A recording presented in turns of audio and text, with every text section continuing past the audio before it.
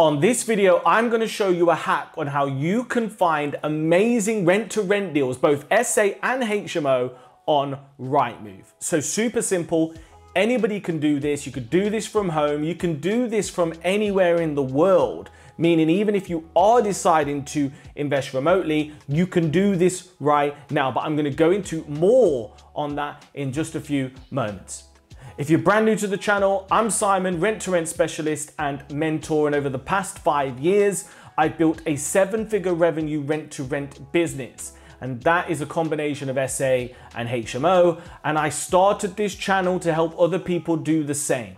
Because once you've built cash flow up and you can get out of work or supplement your family's income, you can then reinvest that money into assets that you own for long-term legacy wealth. And then you are fully financially independent. And that's what I've done. And that's what I try and help as many other people do as possible. This is the biggest home of rent-to-rent anywhere on the internet. We've got over 300 rent-to-rent specific videos. So if that sounds good, hit the subscribe button.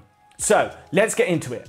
We're going to get up Rightmove. And the first thing you want to do is simply search for your area. Now, I believe in the rent-to-rent radius, and that's a principle I've built to enable an optimum level of not only sourcing deals, managing deals, but scaling the business.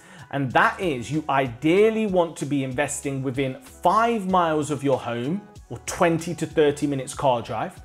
The reason I say that is because in London, you could take 45 minutes to get 5 miles. You don't really want that. We want to be 20 to 30 minutes drive, 5 miles radius from home, or push comes to shove, you can go as far as 20 miles. Now that's only when you first start. Once you've mastered these systems, mastered everything, sure, you can go further afield, but at the beginning, let's search in your rent-to-rent radius. So let's say, for example, you're in Southampton.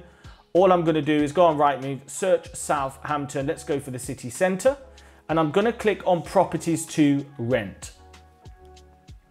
Next, I want to go for houses. Now, I know what you're thinking. Why houses? Serviced accommodation works for apartments. That's all good.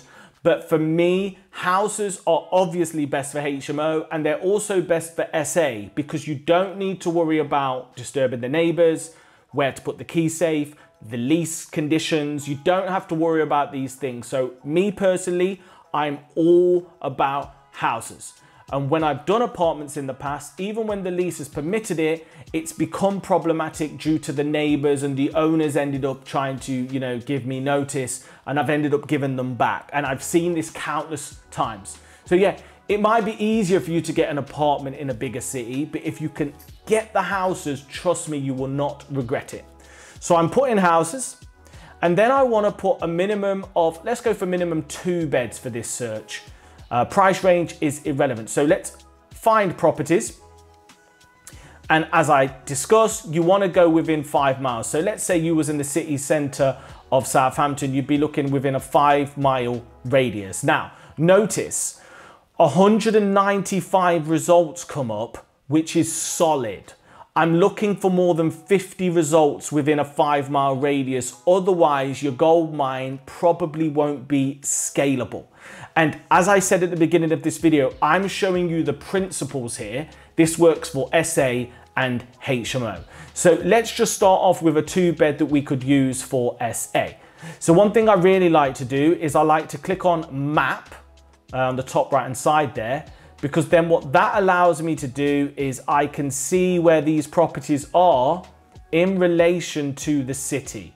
So as you can see, I can see where all these properties are, and I can start to really get a flavor for this. So this red box here is a hospital. So I like that. That's one of my guest magnets that I'm looking for. So I can click here and I can think, yeah, actually, there's a few properties there, 5 beds actually, because I'm on 2-bed plus on this particular search. So, you can see some HMOs over here. So this is clearly an area where there's a lot of HMOs. How do I know they're HMOs? Because it says 7-bed terraced, available from the 1st of July, which would suggest it's a student HMO. Another one, look, student property, not very nice. By the way, student properties are a great opportunity to rent, because whilst the landlord might want a group of 4 or 5 or 7 students, they will be more than open to a company coming in, taking on the whole property for 5 years, and meaning they don't need to worry about occupancy rates. But I think my favorite property I've seen so far is, I quite like this one actually, this 5-bed. There's 2 of them. Is it the same property? It looks like it could be the same property actually, but this one's got the better picture, so let's open that one. I open that. Now this is where you've got 2 options, all right? But we'll have a little look, but you've got 2 options here in terms of what happens next. So first things first, it looks to me like this is being advertised by 2 agents. What that tells me is that the landlord's motivated already, so that's a green flag. Now, when I'm scrolling through, I can also see evidence of a refurb, because that looks like a shower screen. Yeah, another ladder. So they've just done a refurb. It looks nice. They're going to be motivated because they've just spent money. So first things first, I'm like, that could work. The second good thing about this property is, as it's a 5-bed, depending on Article 4 in this area, it could potentially work as a SA or HMO. Big, big green flag. I scroll down, it's saying 12 months tenancy agreement. It's saying that it's a terraced house, it's a family house. This all looks really good to me. Now, I now have 2 options. Option number 1, I call the letting agent and I try and arrange a viewing. Option number 2, I don't call the letting agent. I click on the property, I zoom in. It looks to me like, and I can see here as well, this is likely to be number 75 Denzel Avenue.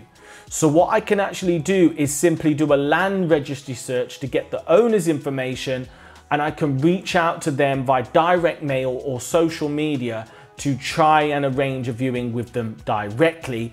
Another thing I would like to do is, as I can see they've just done a refurb, it's very likely the owner might be in and out, or the tradespeople are there still doing the finishing works. So what you can do is, I can go down there, see if I can bump into them and invite myself in to do a viewing and put an offer in.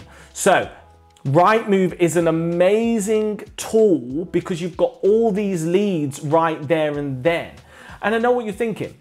Doesn't it cost to do a search on LandReg? Yes, it does. But the key thing to remember here is £3 compared to the return you could get from this listing, £1,000 a month for say 5 years. You're looking at 60k. So I'm like, £3, 60k.